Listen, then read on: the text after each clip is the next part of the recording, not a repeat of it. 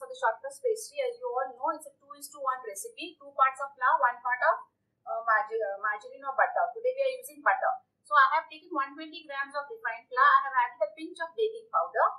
Okay, then we have a little 60 grams of butter, and we have taken 15 grams of powdered sugar, and of course chilled water to bind the short crust pastry. Okay, so I'm going to work on the table now. I'm going to put the flour here.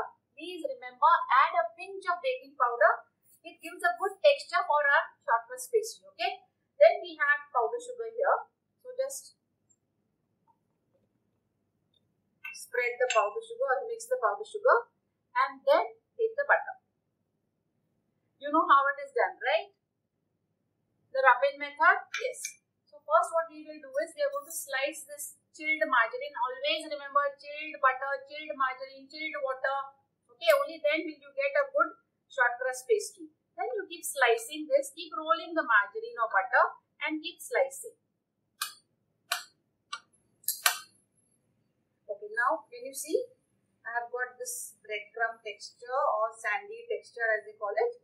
What I'm going to do is now I'm going to add chilled water. It's very important that we add chilled water to keep the temperature of this short crust pastry as low as possible. Just spread everything like this and then add water.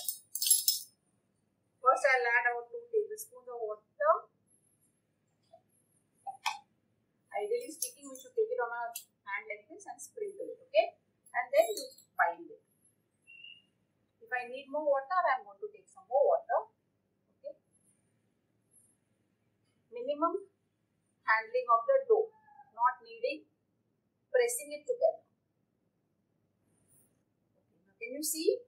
I have added sufficient water. I required a little more water to bring everything together. Now I am going to keep it on the side. See, sometimes they say keep this in the fridge. I prefer to line it right away and then maybe keep it in the fridge after you have lined it. Okay. So each one has their own, thought process. Now what I'm going to do is I'm just going to line molds like these for the tarts. Okay. Use minimum dusting flour. The more dusting flour you use, the tougher the pastry. Okay, because this dusting flour has not been coated with the butter. So therefore, immediately what will happen is that you have added water.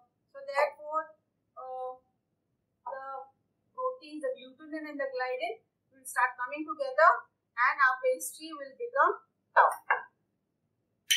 Now pick it up and place it here.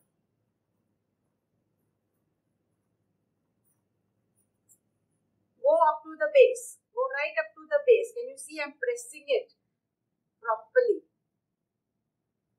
After you do that, then what you do is you're going to, I'm just pressing it. I'm not pushing up the dough. Press it there itself. Don't push the dough up, okay? Otherwise, you'll have a very thin edge, okay? After that, you can use a palette knife and just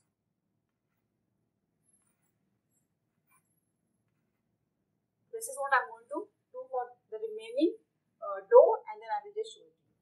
Okay, now I have lined the 6 pie dishes. Now what we'll do is we are going to blind bake it, okay? Because the custard which we are going to put is very liquidy.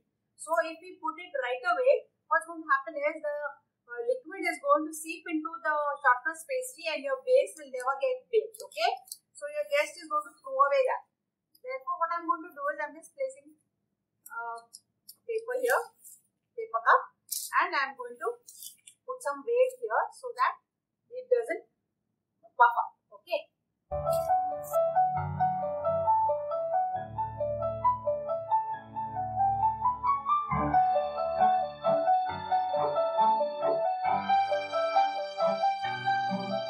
To make the custard for the vegetarian tarts, what we are going to do is we are going to take 100 ml of milk. Here we have, this is 100 grams of curd, this is 100 grams of condensed milk, and here I have 1 teaspoon of custard powder. 1 teaspoon of custard powder. Okay. I'm going to just mix everything together here. So first, what I'm going to do is I'll just add the curd here.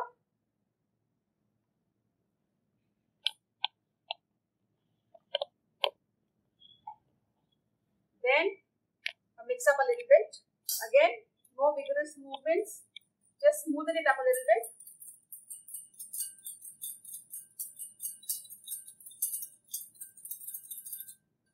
Add the condensed milk.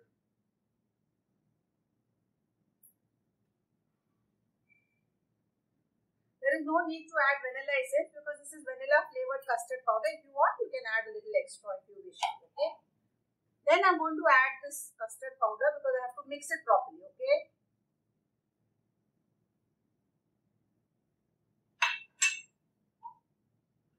Mix.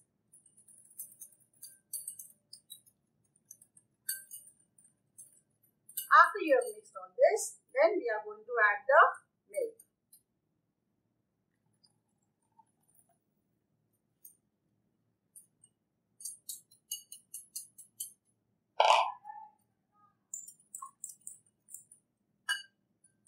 After this, I'm going to strain this mixture.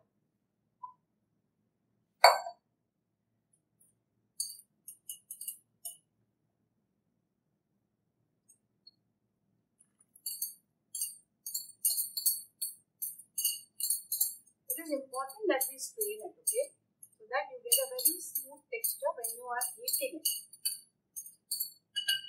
Can you see this?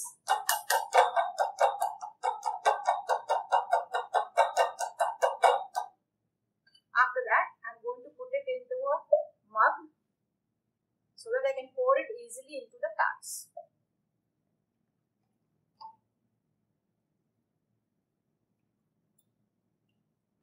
As you can see now, our tarts are baked properly. Can you see some light brown spots here and there? Now what we'll do is we'll pour the custard very carefully without spilling. That's why we have put in the mug. And then we will bake it.